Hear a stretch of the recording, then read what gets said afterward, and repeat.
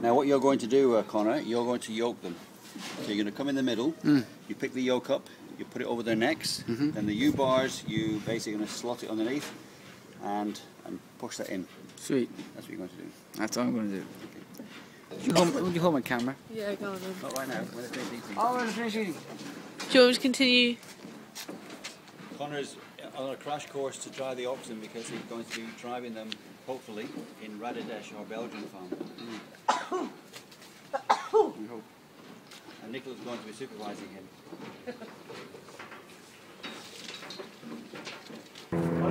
Yes. Yes, sir.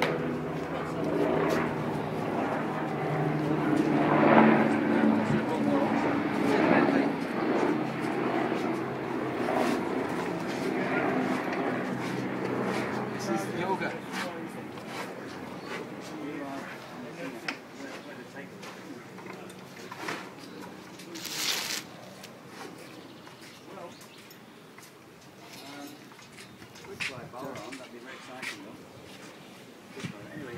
Now that goes on the inside, the clip. So he's finishing. You need to take the clip out and through the holes. And then you can have those two. Just check with him how many rides he's got. Yeah, push it in, that's it. All the way up.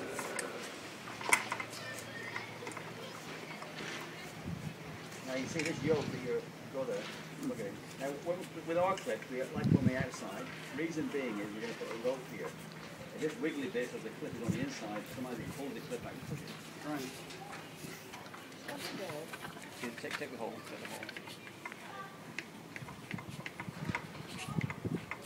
Let me help you there, Mr. Clark. I think you haven't got the pipe. The line. Oh, you got it. That's fine. That's it. I knew the other side. The yoke that we're using, actually all our yokes are homemade. This is basically laminated plywood sheeting.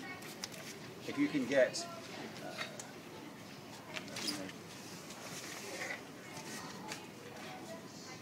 Laminated plywood sheeting.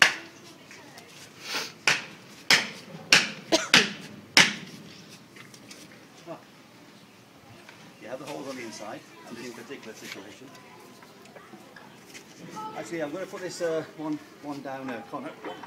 Actually, I don't want it quite so. I want number two. Number 2 hole.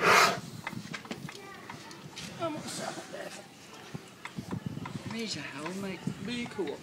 That's why you're having difficulty putting number 3. Number 2? Number 2 hole. Number 2 hole. That's it. Put it down. Okay. Now these ropes here.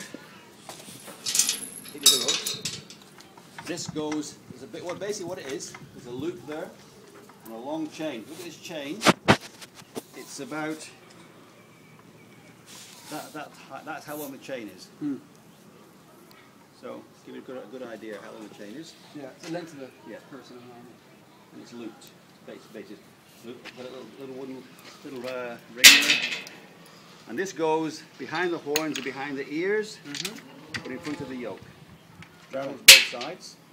What we do, we get the hook, thread it through the ring, take the slack here, I take the slack here, hook it on. Okay. Now your side, you pull it down so you take the slack off. Okay, now you thread it through and hook it back on itself so it's not hanging down and it's not pulling tight. Yeah. Is that comfy? Really big too. Okay? What's the story? He's going to finish 12. 12 o'clock. He's happy. Okay. Get these 2 oxen out then. Let's see how we go. Where's she going? It's cool. You start let's doing let the this, gates open. and Sorry you about realise, that, wait a minute, this is a living creature I'm doing Right, this to. now send me the one now. This is yours. Yeah. Behind the ears. The arse. Stand there. Behind the ears.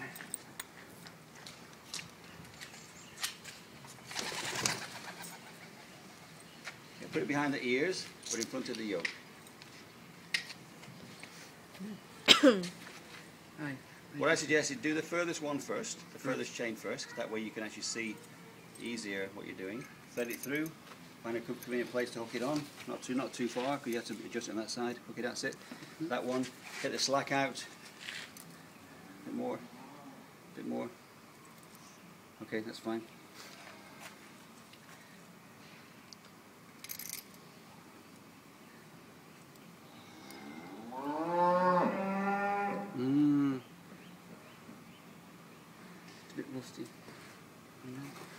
So I may have the race horses. You also enter those into the Grand National. Very. And that's it. They're both yoked up now. That's it. Yeah. So if you go behind, after you come around, Nicola, and get your accelerator. You want Horsepower. buggy Should we turn it off now? and your spreader. Sorry, not a your spreader, a trailer. So you have a thing of tea back there, and you bring your trailer, come down the side of the barn, and park over there. Oh, you're something that I. You got Connor, who you obviously all the busy with Connor. You basically supervise him.